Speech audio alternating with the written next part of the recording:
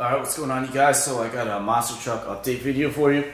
So I got a bit more work done and I figured I would do a video now instead of just doing one every time I did one little thing. So I'll show you what I got done so far. So right there I got the motor mounted in, and that's not the real motor. It's like a it's called the mock-up block. It's like a foam polyurethane, I don't know, whatever it's made of. It's real lightweight, and so that way it's a lot easier to work with than an iron block. It's a lot lighter. So I got that mounted in, which sounds pretty easy because there's a plate in the front and a plate in the back, but to get that thing square in the chassis, which is really important, it takes a bit of time, and I do this stuff by myself. So I got that's perfectly square in the chassis. And the reason that's so important is because if something's off, even like a 1/16 of an inch, by the time it gets all the way to the tail shaft of the transmission, it could be quite a bit, and your transfer case and all that stuff's not going to line up. So it's really important you get your motor in there square. So I got that's good. Let's see what else. Right there you can see the sway bar. So I got the sway bar in front and back. I got those through Patrick Enterprises, and the arms are out being powder coated, so those should be back in the day now. So those are out getting powder coated.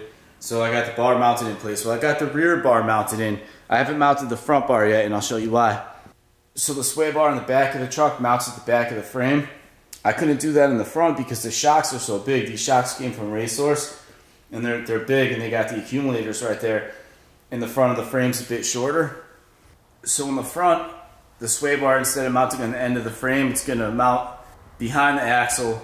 So before I mount the front bar, if you take a look at those two steel plates, I have to cut new ones because those came from Patrick Enterprises, but those are cut out to fit perfectly in his chassis.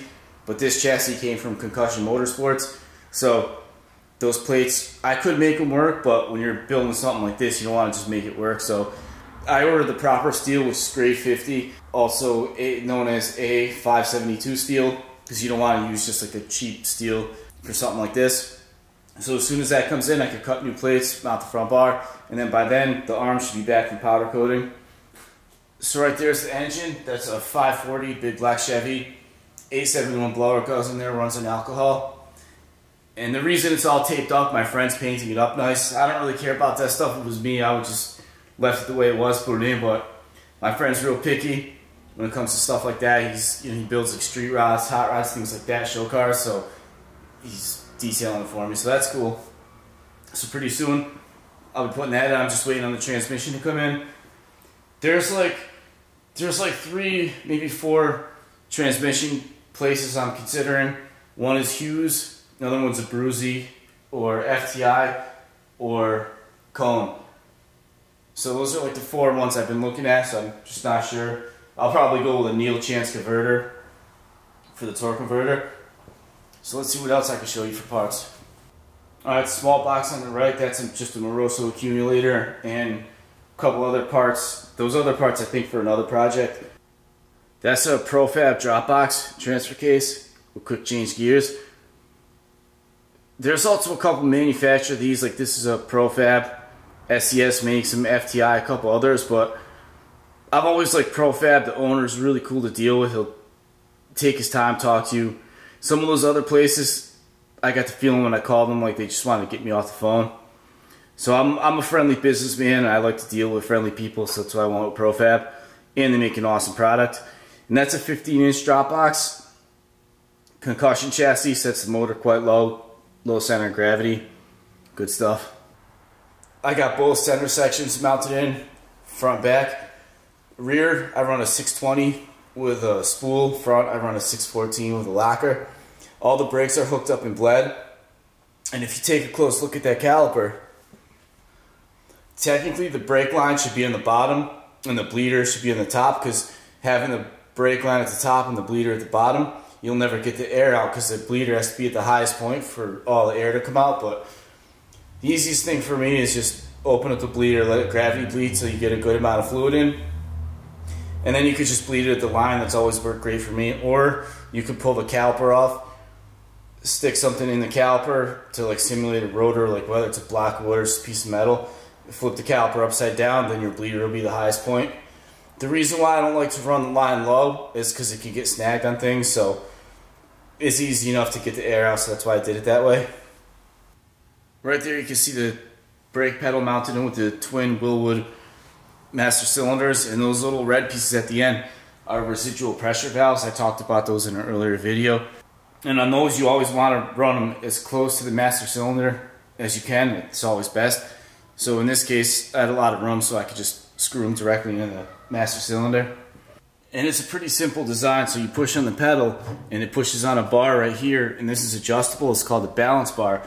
So if you wanted more brake pressure to the rear, you could just adjust this balance bar to push the master first. But in this application, you'd want them exact because the drivetrain is locked, being it's four-wheel drive. So you would want to adjust them both equally. So that's cool, that's in. I got the steering wheel, steering column, orbital valve mounted in. The orbital valve is for the steering. And the steering wheel's got a quick disconnect coupler on it. So all the steering cylinders, lines, fittings, pressure relief valve is all on its way. From Racehorse, I actually just got off the phone with them the other day. They're all finished, ready to ship out. Just got done powder coating, so those will be here in a few days, probably about a week. So I'll get to putting those in. And the only other thing I'm really waiting on that's probably still going to take a little while is the knuckles and the champagne. So this part's the knuckle, that's the champagne. I run Rockwell PS250s, and I have billet knuckles, billet champagnes being made up right now. And the guy who's making them is a really nice guy. He does phenomenal work, amazing work. It just takes a while because he's just a one-man operation. He's got a lot of orders to fill, but definitely worth the wait. So he's almost done with those, so hopefully soon I'll have those. And then I gotta get the axle shafts made up. So if you notice something looks different, that's because this is a new shop. No, not really a new shop. I've owned this building for a long time, but there used to be a guy in here. It was a tenant. He left. He didn't do much work. He was kind of more of a hoarder.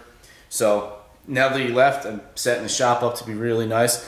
I'm gonna bring all my equipment. I brought my tools. It's a much bigger shop. I can fit a ton of cars in here, a bunch of parts, a bunch of monster trucks. And on the other side of that wall, there's like a bunch of storage rooms plus another 2 bays. So this is a really big shop, and there's a full upstairs storage. So definitely have a lot more room. I wish I moved everything back here sooner.